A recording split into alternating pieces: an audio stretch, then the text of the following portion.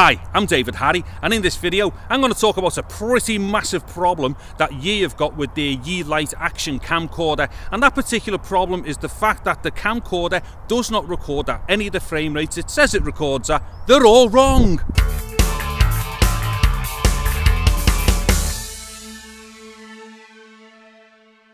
Okay, so I'm going to try and keep this video as short as I can, although it needs a little bit of a technical explanation. Now what it is, straight from the word go, the Yi Lite does not record the frame rates that it's supposed to, or it doesn't even record the frame rates that it says it does record. Okay, and I'll explain what it does do, and well, I don't know why it's doing it, but I can explain what it is doing and why it's wrong. So first off, in the UK, or in any kind of PAL territory, we shoot and play back and record and edit everything at either 25 frames a second or 50 frames a second. That's just the way it is. It's a standard. Go and ask Simty, they'll tell you all about it. So what happens is, you record at 25 frames per second on the Yi Lite, and unfortunately, the frame rate comes back at 24.98 frames per second. Now, not only is that incorrect, it's not 25, it's not even a standard. Now, on top of that, if you go to 50 frames a second, it comes back at 50.04 frames per second. So once again, not only is that not a standard, it's completely incorrect. So here's where the problems start kicking in. That footage that comes out that the Yi Lite says is 25 when it's not, it's 24.98. If you put that footage into a 25 frames per second timeline,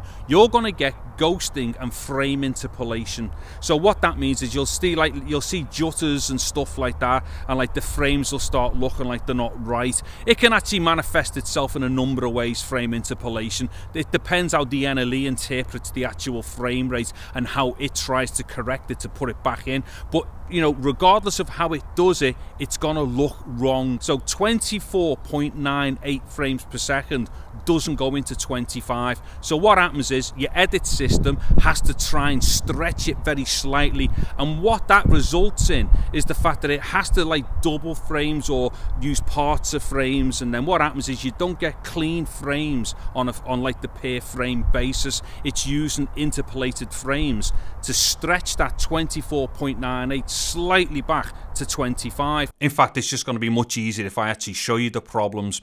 So here we are in my edit system, and as you can see in my bin over here, I've got two clips, 1 and 2.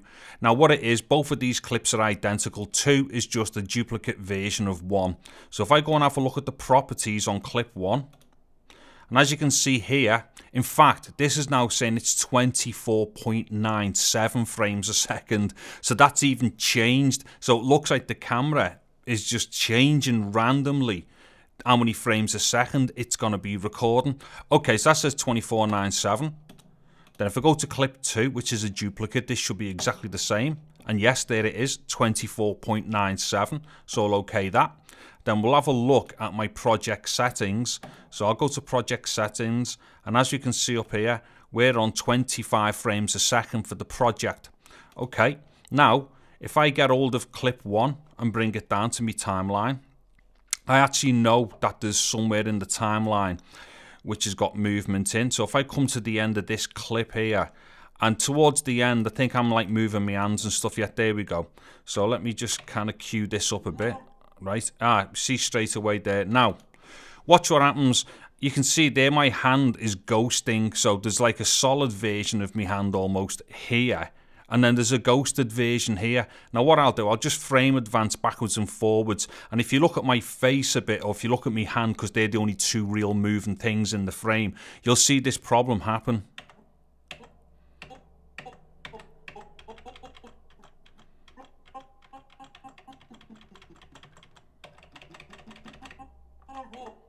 Okay, so as you could see there, you could definitely see ghosting, which is actually frame interpolation and blending going on. Now, there is a way around that, but this is because this is exactly what the footage should look like, but people probably wouldn't know to do this, and not all edit systems are going to allow you to do this either. So if I go to that duplicate one there, basically, if I go to properties and if I force it to be seen as 25 frames a second, now what will happen, my timeline will actually read out 1 frame at a time correctly instead of trying to, like, you know, frame blend or do any kind of interpolation. So now if I go to the same bit at the end, let me queue up. Right, so I'm roughly at the same place there at the end. Now let's go full screen.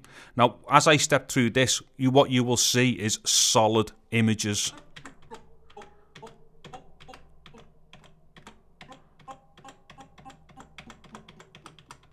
See, so as you could see there, as my hand was moving, there was no ghosting or anything like that.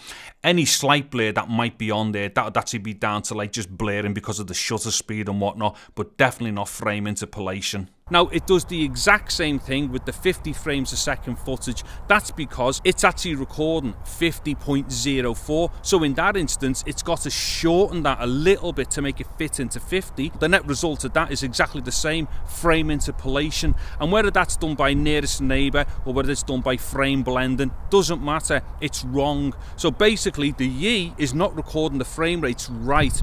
Now, I can actually quite categorically say that this is definitely the case because, and you can try this for yourself, if you take one of the clips, say a 25 frames per second clip from the Yi Lite, just take a little short thing, 10 seconds long, 5 seconds even, upload it to YouTube and then reload it back down and then analyze it after YouTube has encoded it. And what you'll find is YouTube will spit it back out at 24.98 again. That's because YouTube sees it as 24.98 and encodes it at 24.98 and then spits it back out at 24.98 because YouTube is only encoding to the exact frame rate that it's seen on the input file. Now that actually proves that the file is completely wrong because YouTube copies the file and spits it back out the same way. Now, for you guys in NTSC territories, you've still got a problem there as well, because the camera actually does record a solid 30 frames a second and a solid 60.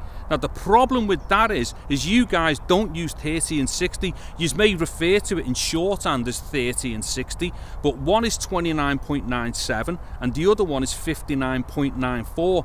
So as you can see there, you're going to have the same issues as what we will have in PAL land, and that is your timeline has to readjust itself with what Yi is giving you because it's not the exact same frame rate that you should be using.